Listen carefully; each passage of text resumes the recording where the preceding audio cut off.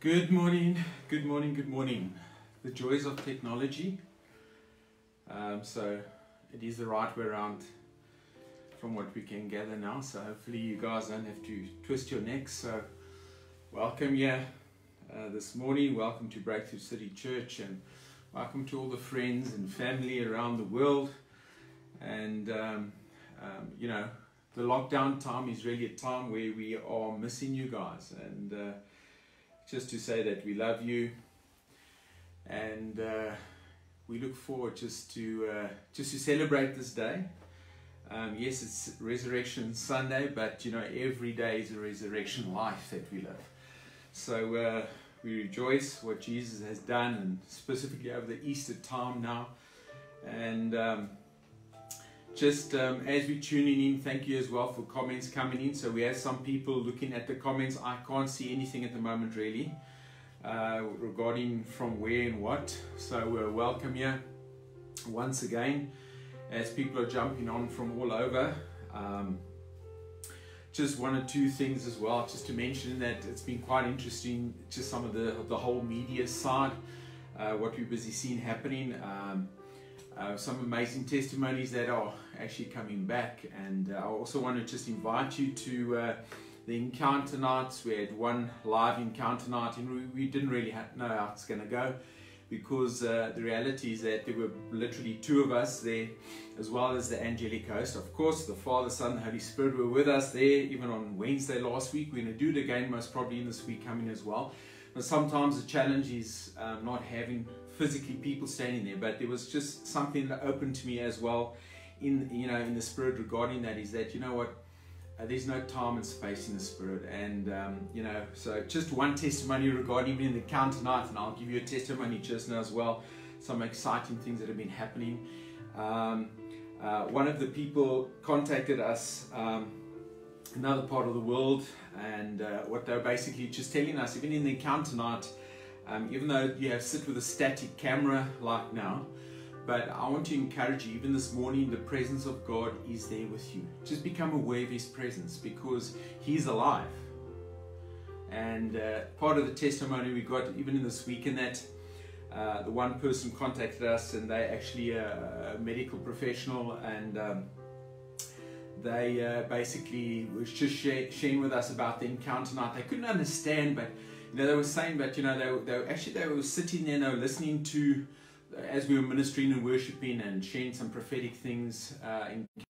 And what happened was, they said that they felt that they couldn't understand, did they have enough to eat now, or did they whatever, because they felt so like, you know, this almost a heaviness, not in a negative way, but which they experienced in that, and almost like there was not the strength in that. And what they realized only after 10 minutes, well, you know what, even there the other side of the world, while they're listening, and that the presence of God was so thick there that they actually battled just to move, and that just in the presence of God. So I want to encourage you there this morning listening to us, or those who are going to listen to the recording maybe later again or in the week, be expectant, even as this word goes out, that it will accomplish that for which it's been sent out for. So bear with us, even with the technical things as well, and we trust this is going to go through. So let's see if we can get this message out there and see the kingdom of God established and affecting people's lives. So we're trusting as well, even you might be sick, or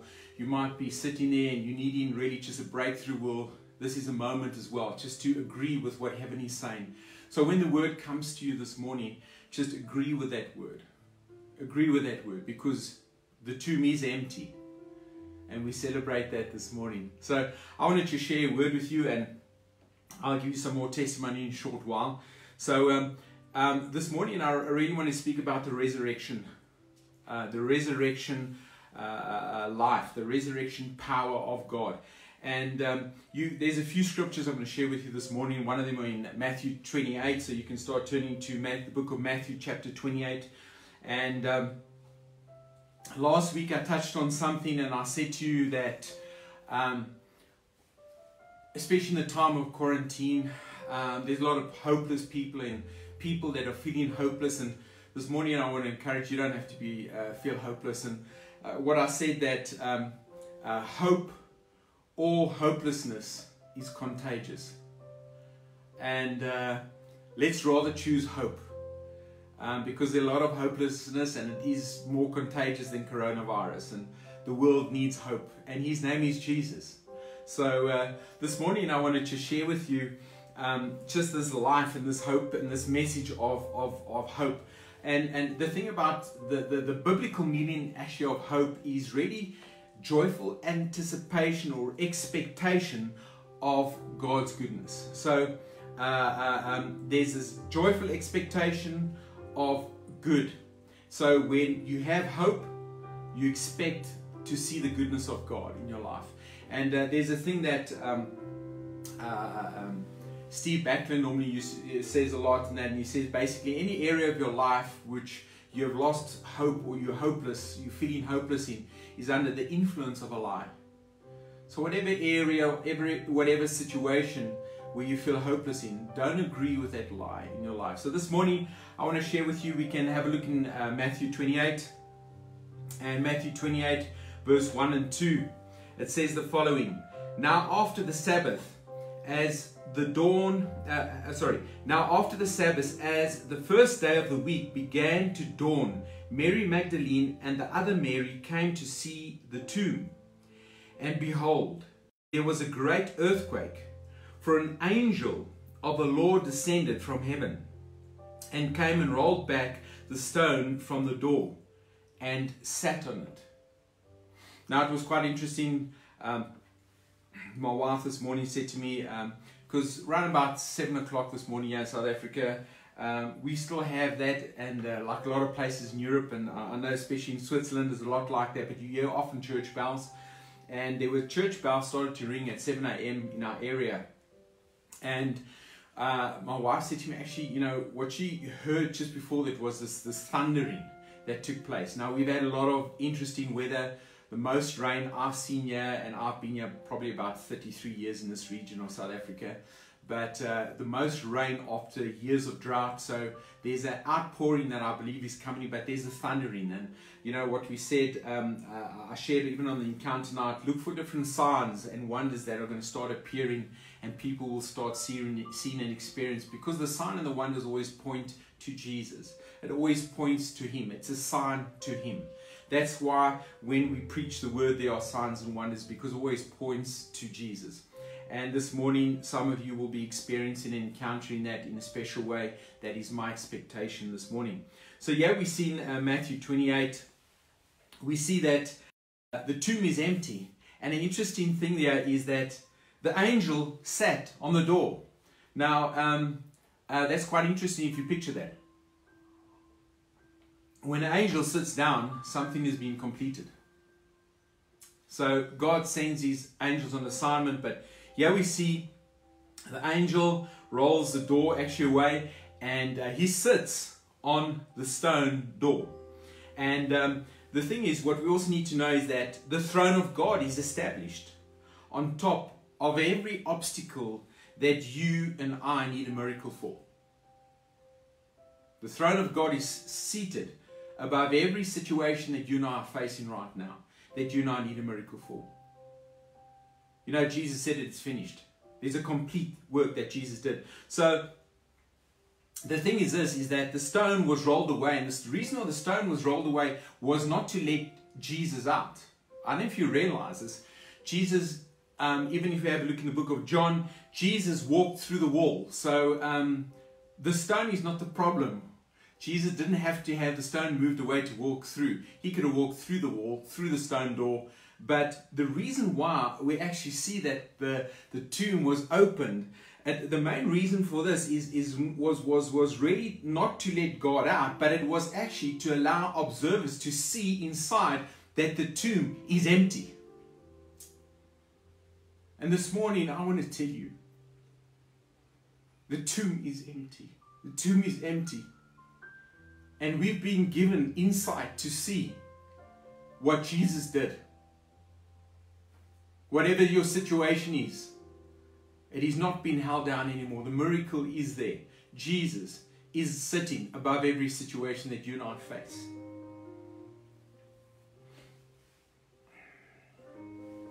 Do you know that when Jesus was crucified, the Bible speaks about how the veil was torn. It was torn from the top to the bottom. You see, the thing is, when the veil was torn, God stepped out of the old covenant because we live and He in a new covenant, because He fulfilled the old covenant and He stepped out. And Jesus gave us a message that, you know what, the message that Jesus gave us is that He's willing to back us up. He's willing to back up that the kingdom of heaven is at hand. It is not just an empty message. It is an empty tomb with a fulfilled message. Amen? So, guess what? If Jesus stepped out and He's actually stating, you know, the kingdom of heaven is at hand, what is He saying? He's basically saying it is within reach. It is within reach. Whatever your situation is, it is now within reach, because the resurrection power of God is available for every situation.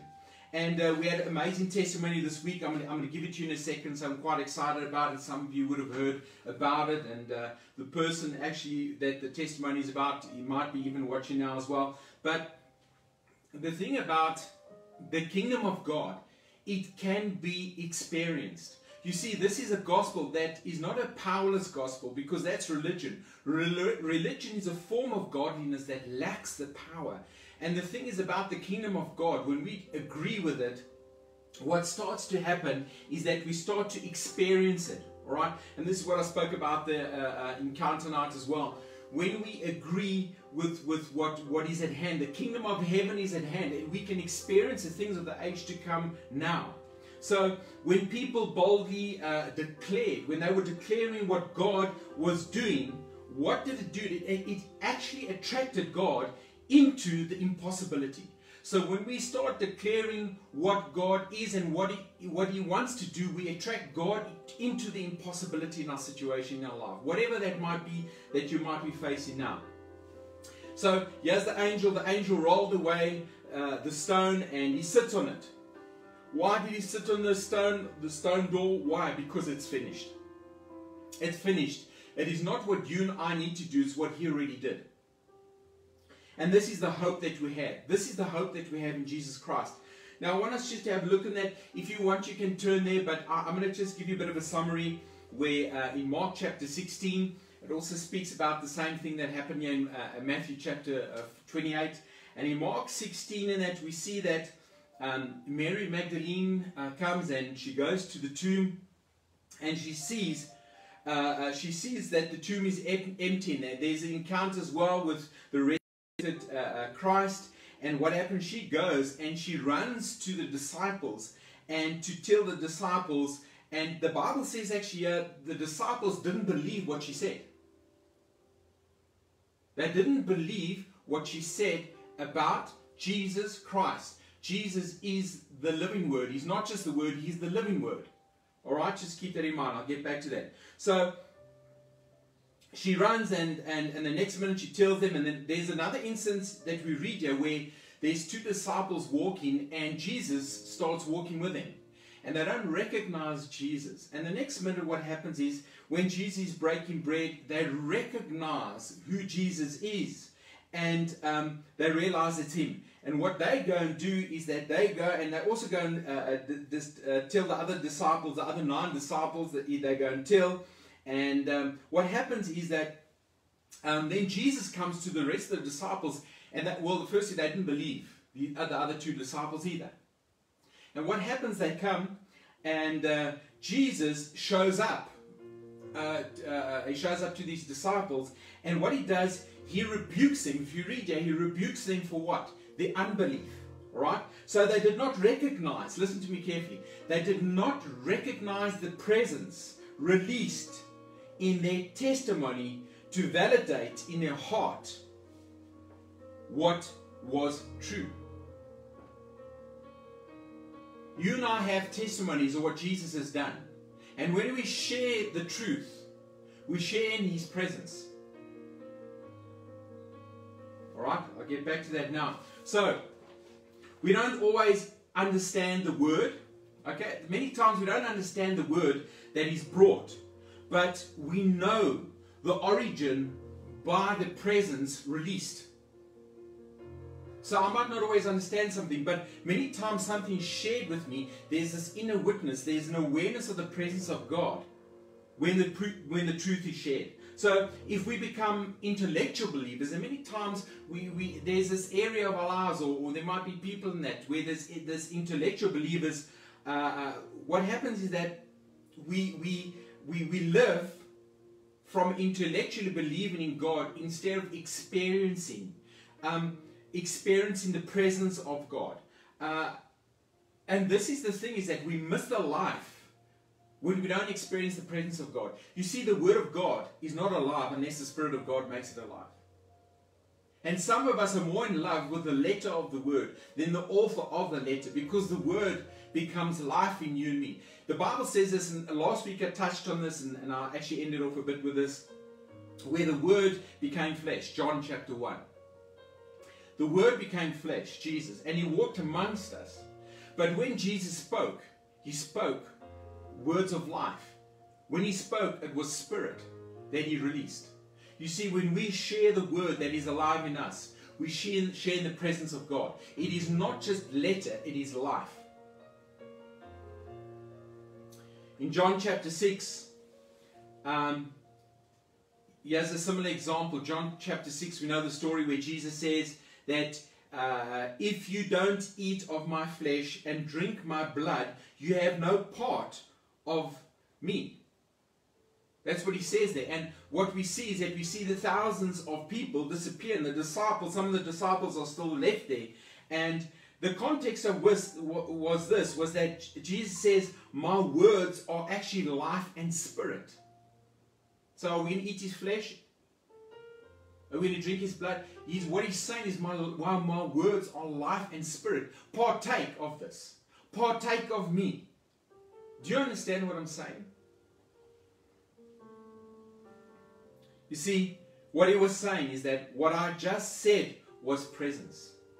And that presence brings life. And this morning, as I share this word, may the word manifest and become flesh in you. May you partake of this word. It cannot just be intellectual information. It carries presence. And I know even as I'm sharing it, I'm aware of the presence of God. And may you just experience the waves of His presence touching you. Because these are words that I speak, are words of life. It is spirit words. Receive the word of God. Receive the life this morning. Yeah, the disciples in this situation, they actually were required to experience of another person, right? So you see, sometimes your entrance into your personal breakthrough comes through an experience from another person. So sometimes someone is sharing something, what they've experienced of God. That testimony is alive. It has power. It has the same effect for you. You see, the Word of God is alive. It has power to give life to you and me, because it is spirit and life. It is not just letter.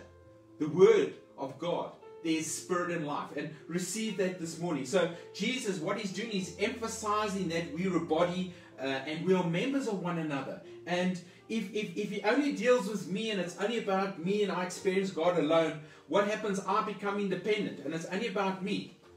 And I need the body. You and I need the body. So this quarantine time is like quite sometimes not so good, because we can't interact and experience this life. So now we're doing it on a medium where we speak in and there's certain waves going out and signal going out, but experience the Spirit of God this morning.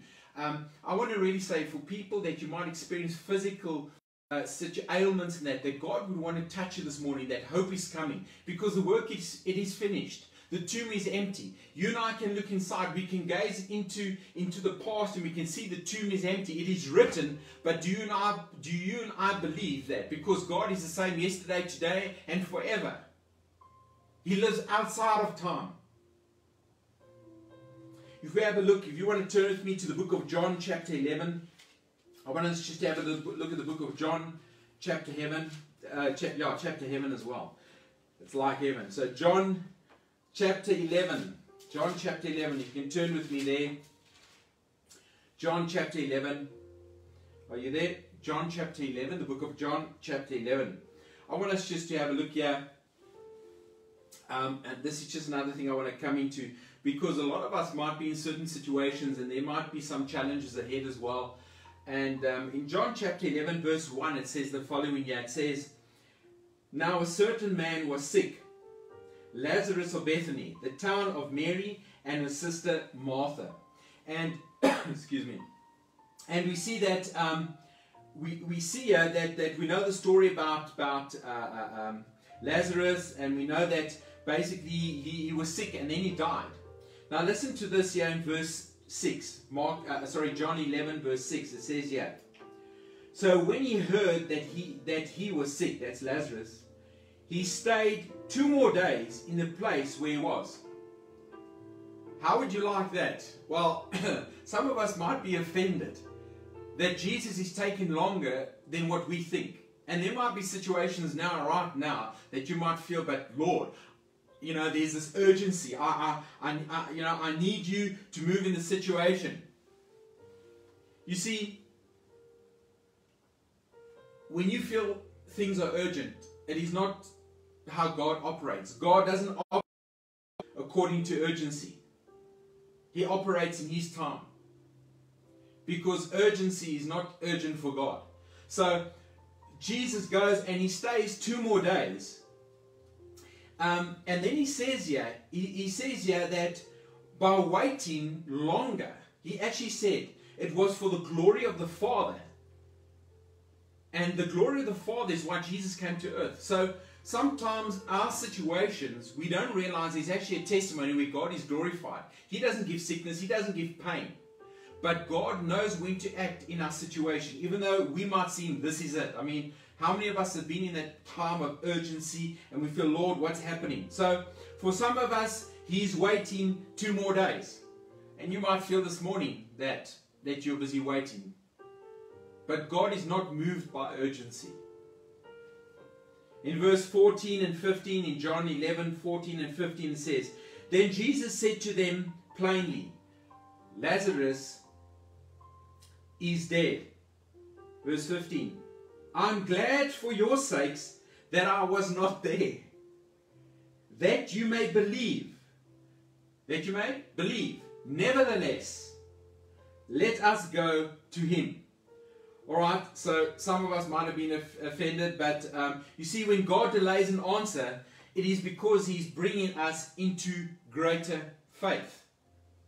So when we have delayed answers, actually what God is doing is bringing us into greater faith. You see, when you and I got saved, when you and I gave our lives to Jesus, we got born again. I remember there was times I would just literally ask God about this, and immediately I'd have a scripture or a verse that comes to immediately. So, and this is the thing when you first get saved. It's like everything's just so easy.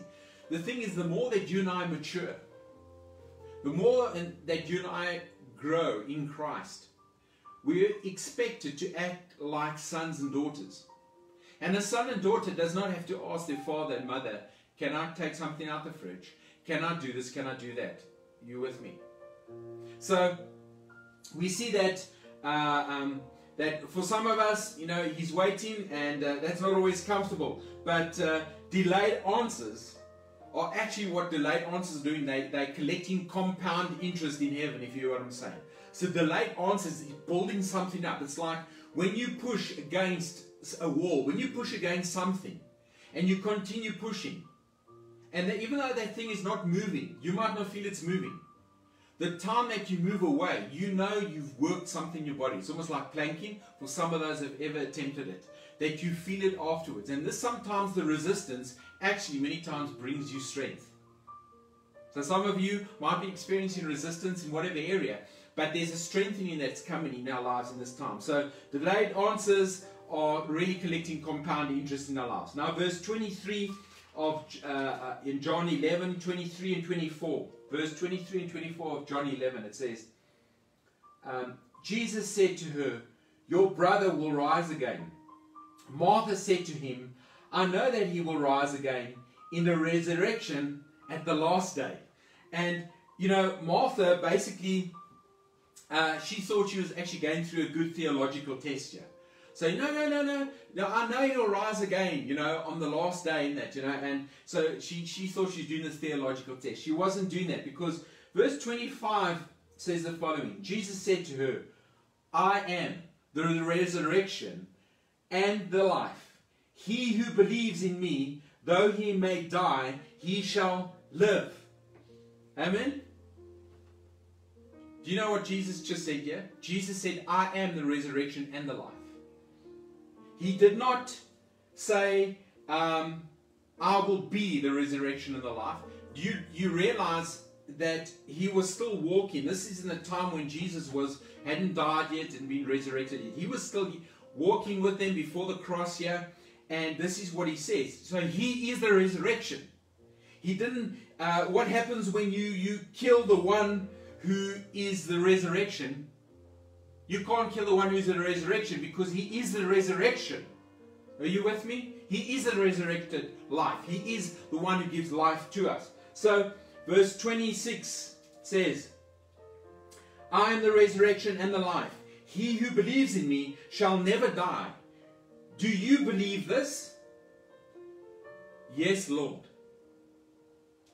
Did I not say to you that if you would believe, you would see the glory of God? You would see the glory of God. If you believe, you will see the glory of God. And this is the thing. This is from the start what I started to speak about. The disciples did not believe the testimony of truth. And where there is life and truth, there is presence. And when there's that truth and life and presence, what happens? Our belief rises up. Because we will always have circumstances. We will always have facts. And that let me just take a step back, and we'll get back to, you can just start turning to John chapter 20. But I want to give you a testimony even regarding this. So there's a wonderful guy that we've got to know the last couple of years, and especially the last couple of months. We met him probably about a year and a half ago. It was a wonderful couple that came to visit our congregation, and they visited once or twice and that. And but anyway, this person came and they were helping us actually with helping to build a walkway for wheelchairs, because we want the people to go up in a wheelchair and walk out. That's what I've said. So they've been helping us, and they've been the project manager, and we've got to know this person. His name is Brahm, and we're very thankful and honoured just to have this guy journey with us and just to assist us. And they're not a member in our congregation, but they said, but they feel close to their hearts. They want to be involved in this project. And what happened was we've been taking time as a congregation on Saturdays just to help work on this project and build this walkway. And what happened a couple of weeks ago, I'm not sure, about 3 weeks or so. We were supposed to work the next Saturday, and I got a message in that week to say, listen, Charl, listen, please, sorry, I can't make it, and that the Saturday. And what happened was, he said he had this sudden pain in his neck, and these like 2 lumps in his neck, and he went to the doctor. I think it was the Monday, and the doctor said, listen, we need to operate immediately. And anyway, they operated. Long story short, this was the Thursday now, and this had happened the Monday, I think. And as he was, but the feedback that he gave to me is that what they had then done is that they had found, and they went and diagnosed what they diagnosed and confirmed as a diagnosis is that he had cancer. And if I remember the name correctly, I think it's called follicular lymphoma. And from what I've also heard from other medical doctors, that it's actually quite aggressive and fast spreading. And it's more of a blood disease, blood cancer, and it affects the white platelets of your blood. And what happened was, Brahm just spoke to me, and he was messaging, and I said, listen, Brahm, we want to stand with you. Because part of the backstory was that he had been in an a car accident in 2016. I've actually seen some of the x-rays of pins in his legs, his hips, his arm, just from this accident. He was in a wheelchair for a time as well, and that's why it was close to his heart, even to help with this project, because he knows what it's like to be in a wheelchair. And so what happened was, he then told me, said, look, would you stand with us? And I mean, this is traumatic. His wife had cancer. I think it was in 2017. and she had treatment, and I'm thankful for the medical doctors, because it's a gift of God, I believe, in the medical practitioners.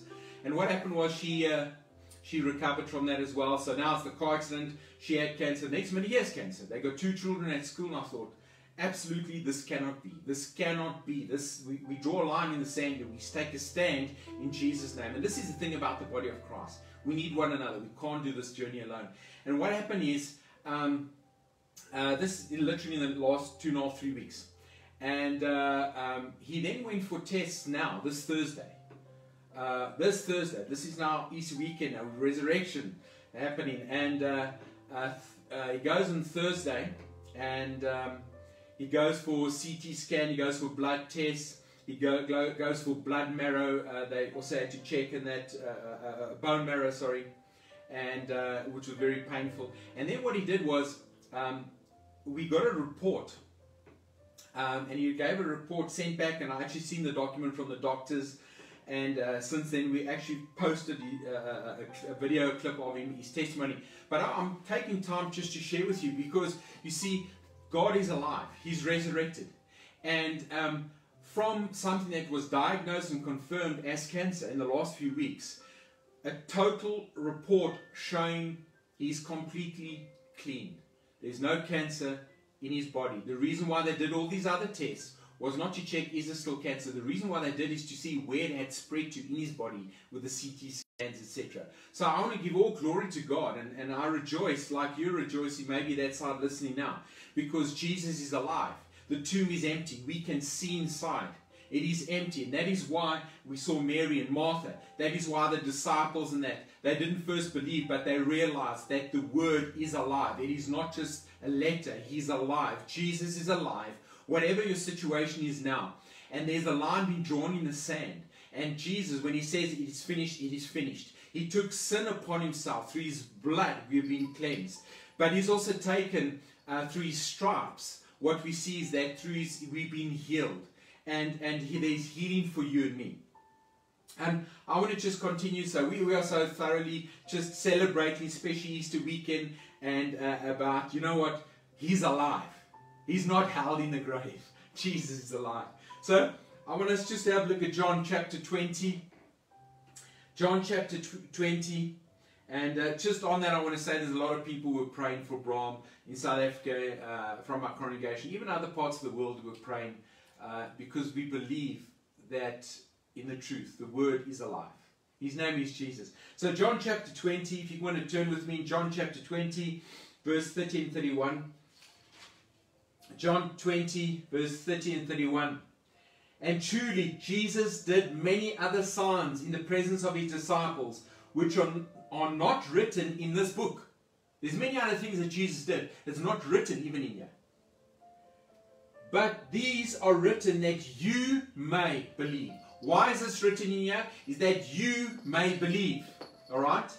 These things are written here that you may believe that Jesus is the Christ, the Son of God, and that believing you may have life in his name. Alright? So, you and I can have life because we believe. The tomb is empty. He's risen. Alright?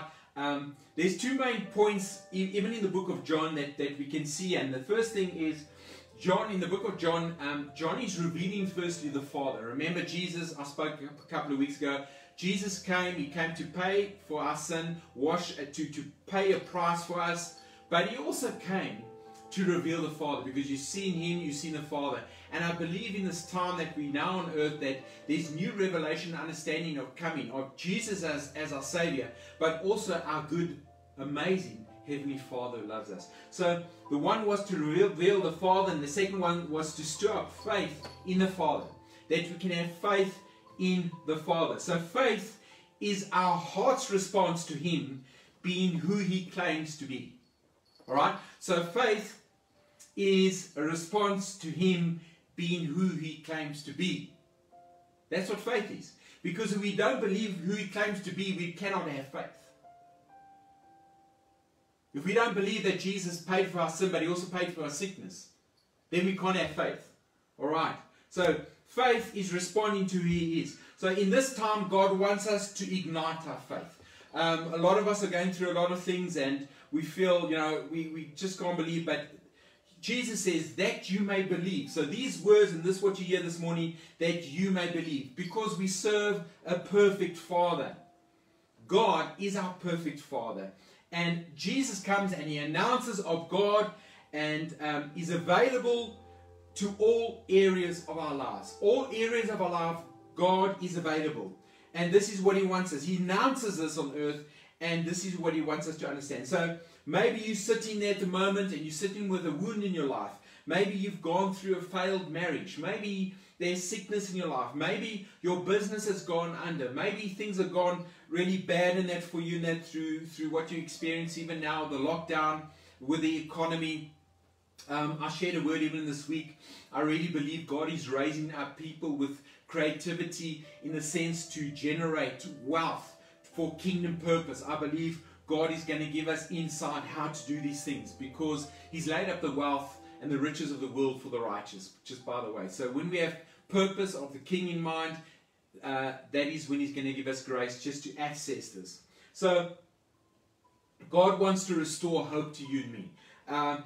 In whatever area of your life is broken. And this morning you might be watching, there's an area, maybe you're lonely. Loneliness is an emotional condition, a psychological condition. Because if Jesus is alive, you're never alone.